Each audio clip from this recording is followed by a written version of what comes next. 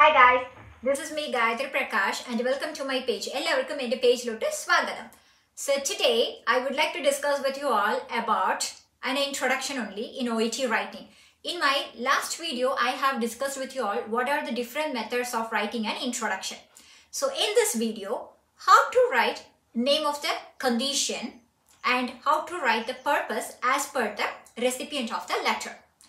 Because most of the students, they are writing in every letter, whomever, like it could be a dietitian, we are writing this letter to a dietitian, physiotherapist, psychologist, social worker, community nurse, doctor, known case letters. In this all the cases, we are mostly writing the purpose like continuity of care and management, further care and management, follow-up care and management, and we does not know exactly where it will come, where the follow-up care and management will come, and where the continuity of care and management will come.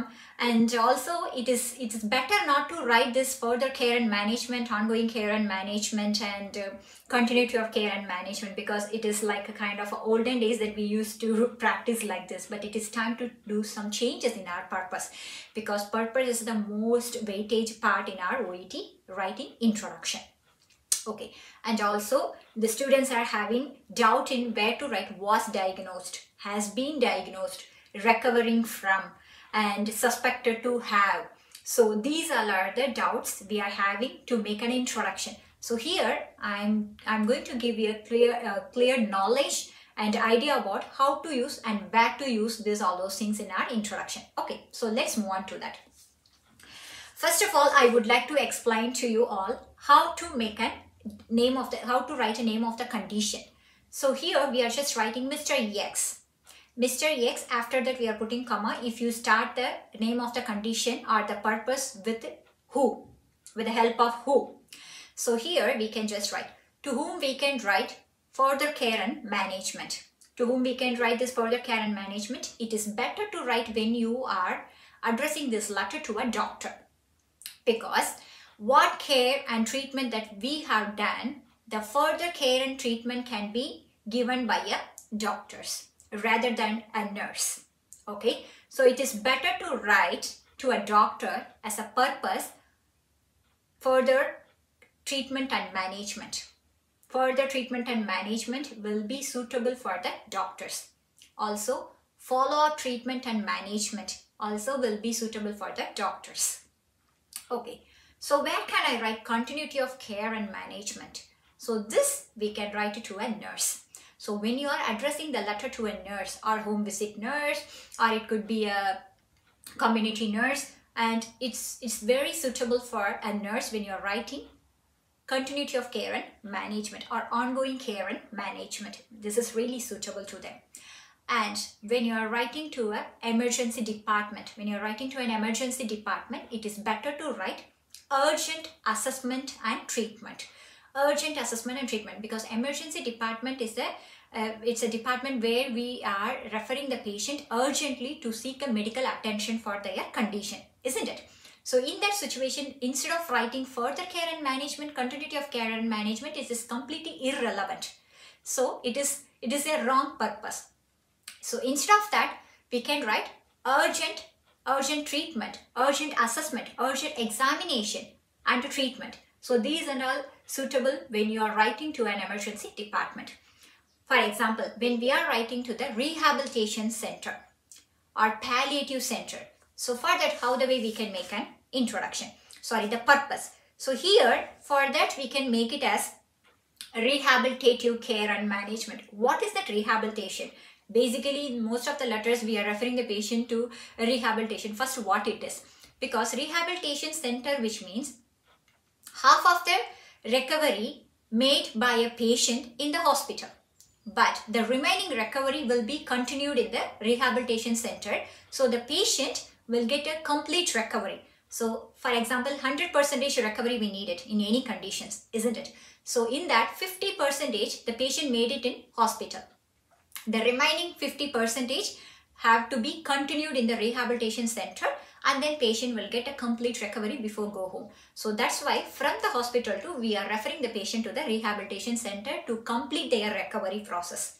So that's why it's a rehabilitation center we are calling it. Okay, so how we can write this purpose to the rehabilitation center means he or she requires or needs rehabilitative care and management. So that will be the suitable purpose for the rehabilitation center when you are writing this letter. And if you are writing to the palliative as which means we know that it is where the place the cancer patient receiving end of life care, isn't it? So we can write it for he or she needs an end of life care at your facility. End of life care at your facility. That will be the suitable way. Or else if you want to make it simplifying this one, you can write it also he or she requires hospice care or else palliative care at your service. So rather than that, this end of life care, it will be the suitable word when we are using it for the palliative center in purpose. Okay, when you are addressing the letter to the palliative center, it's a good thing to use it. Requires a end of life care.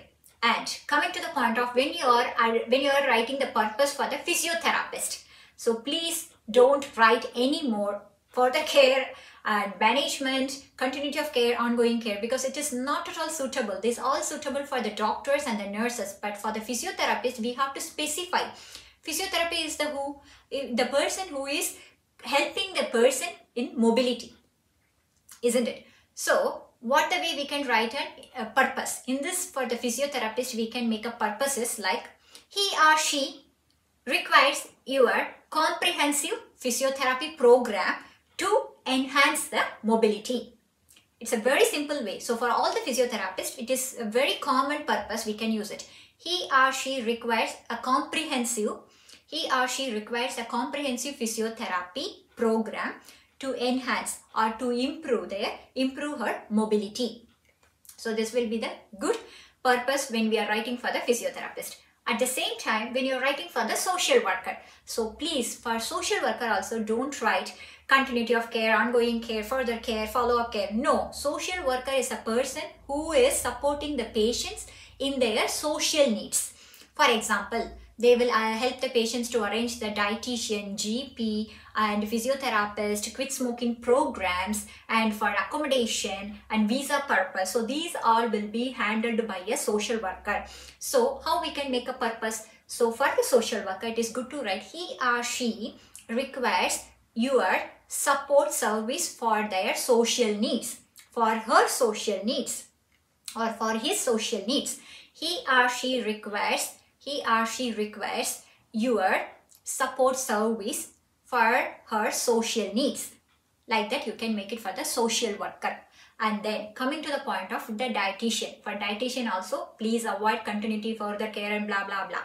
So instead of that, we can write it like this. Like how? He or she needs a dietary guidelines and simple recipes. He or she needs a dietary guidelines and simple recipes from your side. So usually dietitians surely will give a dietary guidelines. What diet they have to take and how to take, at what time they have to take and how much calories they have to take. So that comes under the dietary guidelines and the simple recipes. So in which way they can make a recipes. So thereby we are requesting the dietitian to give a dietary guidelines and simple recipes to enhance their nutritional intake, like that. So he or she needs or requires a dietary guidelines and simple recipes to enhance their nutritional intake. That's it.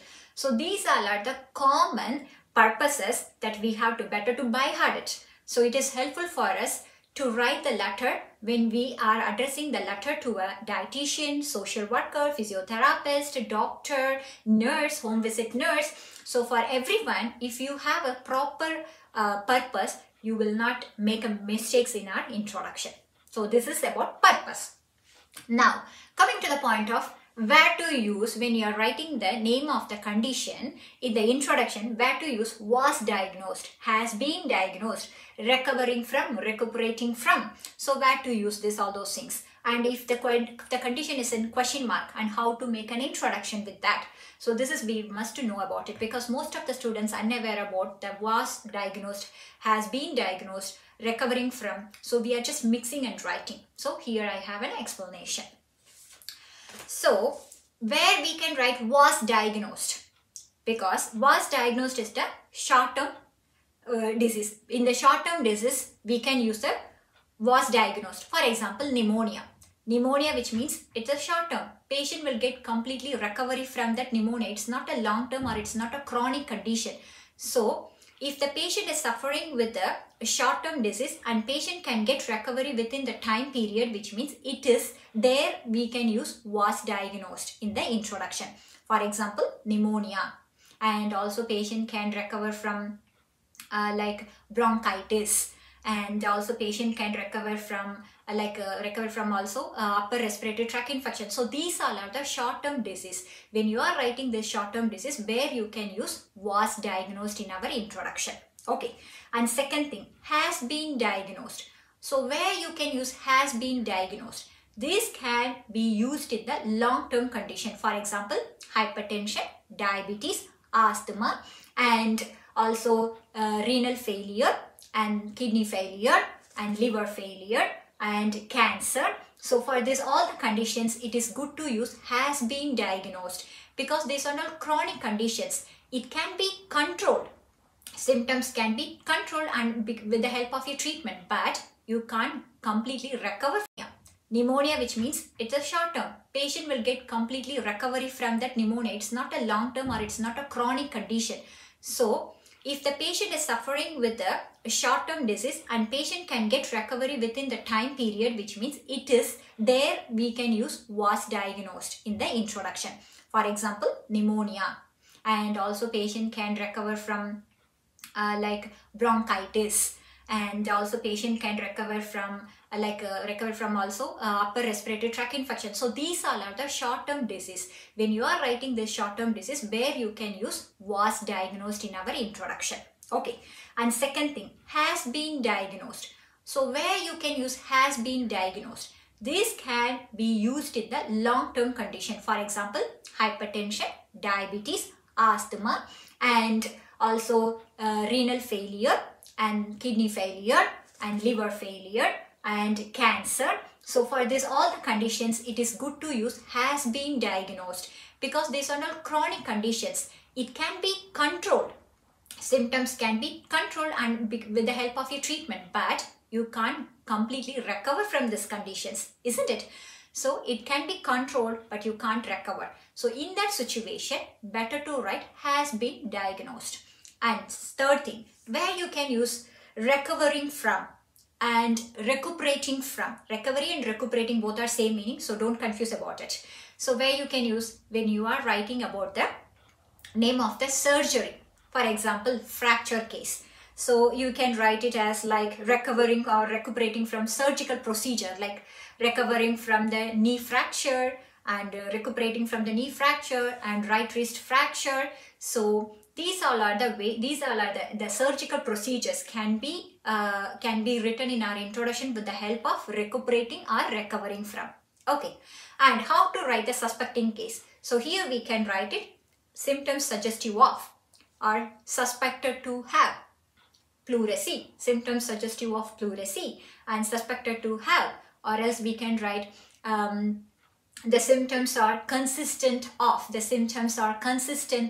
pleurisy, or else who is provisionally diagnosed with the pleurisy, who is possibility to have pleurisy. So in a different way, when the question mark is coming in our condition, so we can use it. So who is probably to have pleurisy, who is possibility to have pleurisy, whose symptoms are consistent of pleurisy.